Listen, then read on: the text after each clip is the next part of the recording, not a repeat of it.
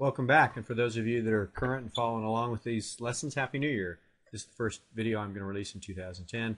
We're going to start easy and going to ease our way back into Excel and save some of the complicated stuff for the next couple of lectures. But today I want to show you one more value filter. Remember in Lesson 9 we went through a variety of value filters and how they work. I want to show you one more today that may be handy in a situation like this.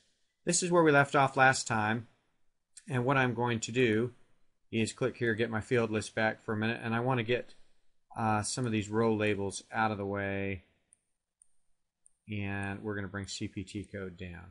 So here is, if we hide this field list again, all of the CPT codes, and there's a big long list, and I've obviously simplified it considerably to get it to here. What this value filter will do is if you come to value filters, it's down here, and it's called top 10. And it doesn't have to be top 10. We'll do top 5 to start with.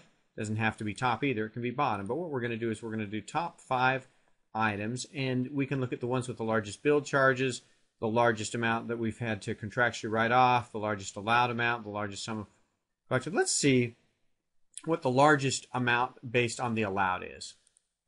So we're going to do that. Sure enough, we take that long list.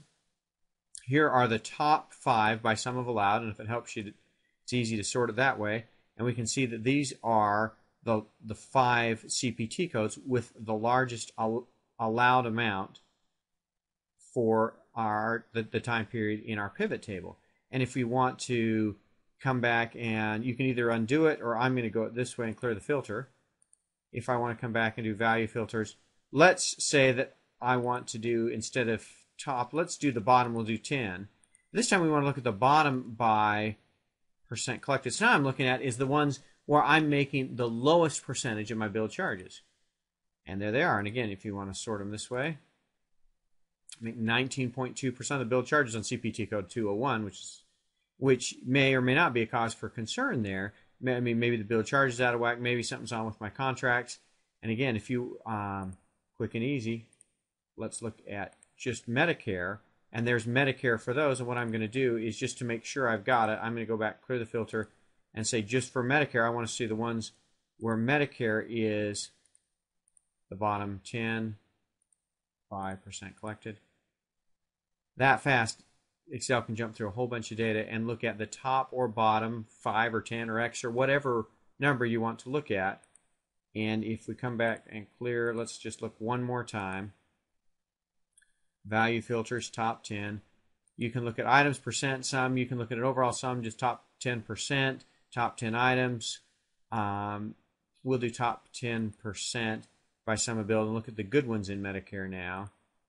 And you'll see that by percent collected, the top 10%, that's the biggest one.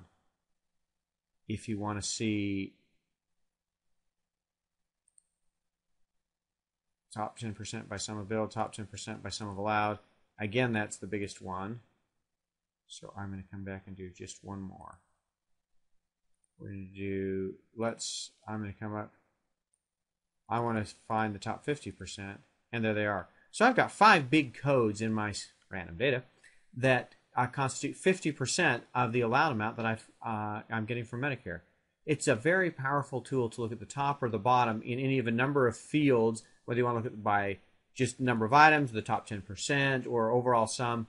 It's all in the value filters top 10. Hope you found that helpful. Thanks for watching.